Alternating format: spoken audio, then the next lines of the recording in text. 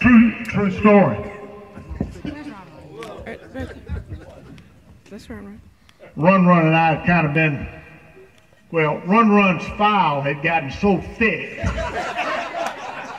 and I had just about had enough where I cleaned his locker out and put him on the road, and 2 days later, his mom shows up and brings Run up to the field house.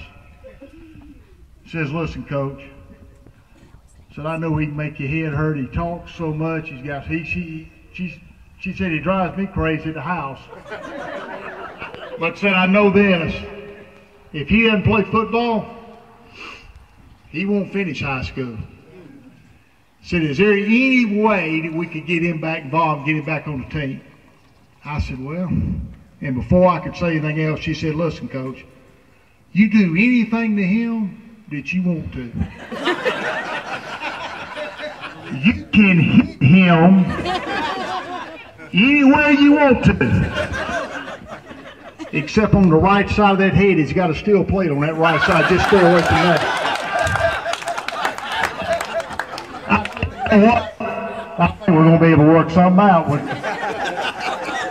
That's true, wasn't it, Run? Listen, like Coach Bobo said, West Rome special. I know Tyrell called me a couple of days ago and was talking about the plaque over in the Walmart parking lot. But let me tell you something about that. It was never about the building. Y'all understand that, don't you? Yes. It was about the people in the building. It's always about the people in the building. And the people in the building at West Rome, it was the best. And when I look out here today, and I mean, I look at cheerleaders, I look at band members. We had the best cheerleaders, best band, as well as the best football team. We had it.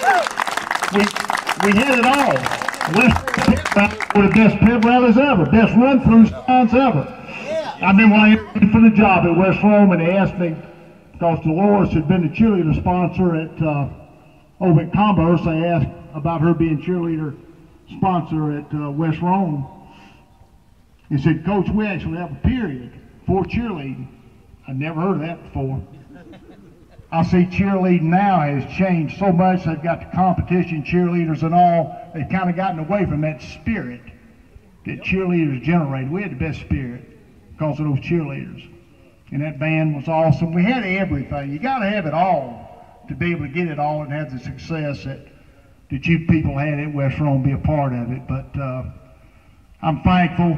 I'm really thankful and blessed to have been able to coach at West Rome and be a part of that. And let me just say this. You know, right now, all of us, you're either wasting your life, you're spending your life, or you're investing your life. And you get to choose. We get to choose where we're going to invest our lives in people and in things that are going to make a difference and hopefully pay eternal dividends. You can make a difference. Your life counts. All our lives count. We don't need to make excuses. This world right now we're living in is so different from the world you grew up in. And it's calling for warriors to be able to stand up. That's where evil has a chance to win, when good folks just don't stand up. And I know this about football. The difference between good teams and great teams, the difference between a good player and a great player, is those teams and players that can play the fourth quarter. You know, those teams and players that can just hit another gear in the fourth quarter and elevate their play. That's how you win championships. Now, I did in the fourth quarter of my life. And there are a lot of you getting hit it that way. And it's all about winning the fourth quarter, right? The legacy that you're going to leave your family and your friends is going to be defined by how you finish your race. So let's finish strong. Let's finish strong. In that chieftain spirit and being able to win, you know what winning's about. You know what finishing your race is about. You know what winning that fourth quarter is about.